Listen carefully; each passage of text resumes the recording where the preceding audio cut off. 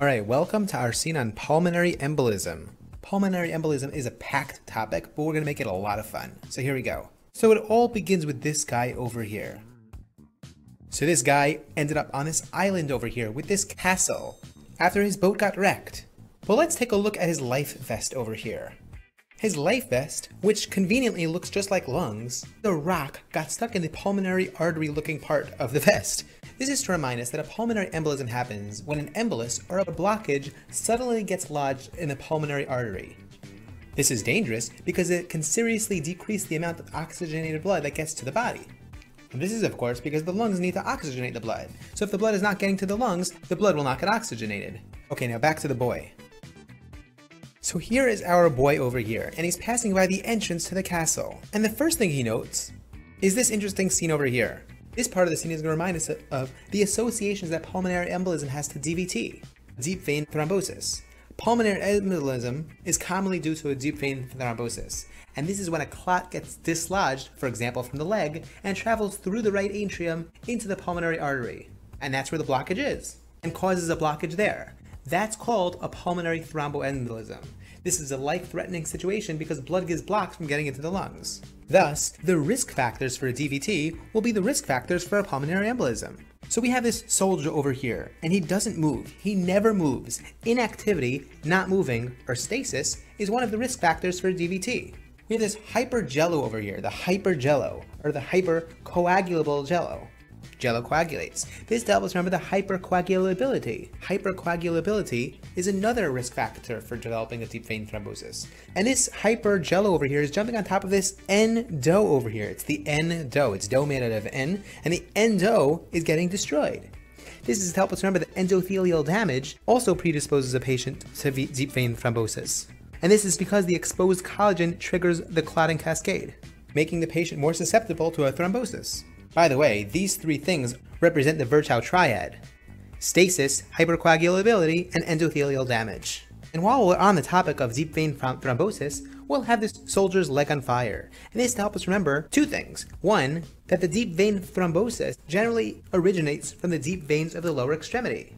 And secondly, that the blood clot within the deep vein causes warmth and pain, as well as swelling and redness. Now, deep vein thrombosis is not the only cause of pulmonary embolism, but it is the most common cause. Soon we're going to talk about other causes of pulmonary embolus. But first, let's talk about what a pulmonary embolus leads to. So over here is the next part of the castle. This is kind of random, but there is this couple over here, and it's not working out. There's a mismatch. It's just not a match. The V and Q is not a match. The V and Q is not a match. This is to help us remember the VQ mismatch. Let's explain. In pulmonary embolism, fresh air is being ventilated into the lungs because the person is breathing normally, but there's no blood being perfused into that area since it's not getting there because of the blockage. There's a VQ mismatch, V representing ventilation and Q representing perfusion. It's this VQ mismatch that leads to the findings in a patient with pulmonary embolus. Our boy over here is hyperventilating. In the scene, it's because he's scared. But for our purposes, it's to help us remember that the response to the VQ mismatch is hyperventilation, to try to compensate for the missing oxygen.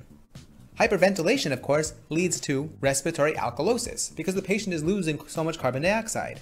Let's take a look at this side of the castle for more of the symptoms. So here we see a chest that's in pain. For some reason, there's this random chest in pain, and this helps us remember the pleuritic chest pain that's seen in a patient with pulmonary embolus. The ox over here that's going down is to help us remember the hypoxemia, the low oxygen levels. And this is of course because of the lack of proper perfusion. In the castle over here, we notice the fast beating heart. And this helps us remember the tachycardia that develops. And this is in response to the reduced blood flow to the lungs. And we notice this saddle over here next to the grave. This is to help us remember that if the embolism ends up in the pulmonary saddle, it could lead to sudden death, and that's because blood can't go to either one of the lungs. This leads to an electromechanical dissociation. And this means that although there's organized electrical depolarization of the heart, there is not going to be at the same time a synchronous myocardial fiber shortening, and therefore there won't be any cardiac output.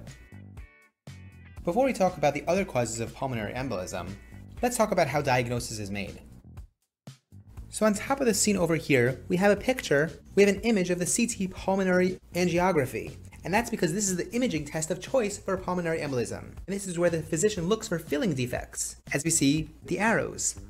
In this image over here, we see the lines of Zahn, and these are interdigitating areas of pink, which represent platelets and fibrin, and red, which represent red blood cells. And this is found only in thrombi formed before death. This helps distinguish pre- and post-mortem thrombi. Over here we note the random McDonald sign. Well, it's a white McDonald sign. And on top it says call S1 Q3 T3 today. So the McDonald's white sign is going to remind us of the McGinn white sign, also known as the S1 Q3 T3 sign. This is a finding seen on an ECG. And if you forget what this looks like on the ECG, we have a picture of that in the back of the castle. Here we see S1 and Q3 and T3. And just a reminder that a sinus tachycardia is the most common finding on the EKG. In the water over here, we notice these dirty dimes. Dirty dimes for D-dimers. The D-dimer blood tests can be used in diagnosis of pulmonary embolism to detect fibrin breakdown products. It's mainly used clinically to rule out DVT in low to moderate risk patients. And the last note we're going to make on diagnosis is seen on this sign over here. There's a sign that says West, and it is going to help us remember the Westermark sign. This is a chest X-ray finding in pulmonary embolus, in which there's increased translucency due to impaired vascularization of the lung. Okay, finally the best part of the scene, the fat bat. This fat bat is going to help us remember the other causes of pulmonary embolus. F for fat embolus, which is associated with long bone fractures and liposuction, with a classic triad of hypoxemia, neurologic abnormalities, and a petechial rash. A is going to be for air embolus, in which nitrogen bubbles precipitate in ascending divers specifically, known as Caisson's disease, or decompression sickness. T is going to be for thrombosis, which we've mentioned already, DVT. B is going to be for bacteria embolus. A is going to be for amniotic fluid embolus, typically occurring during labor or postpartum, but could actually be due also to uterine trauma. And T is going to be for tumor embolus. Okay, I know this scene was packed, but I hope you enjoyed. Take care.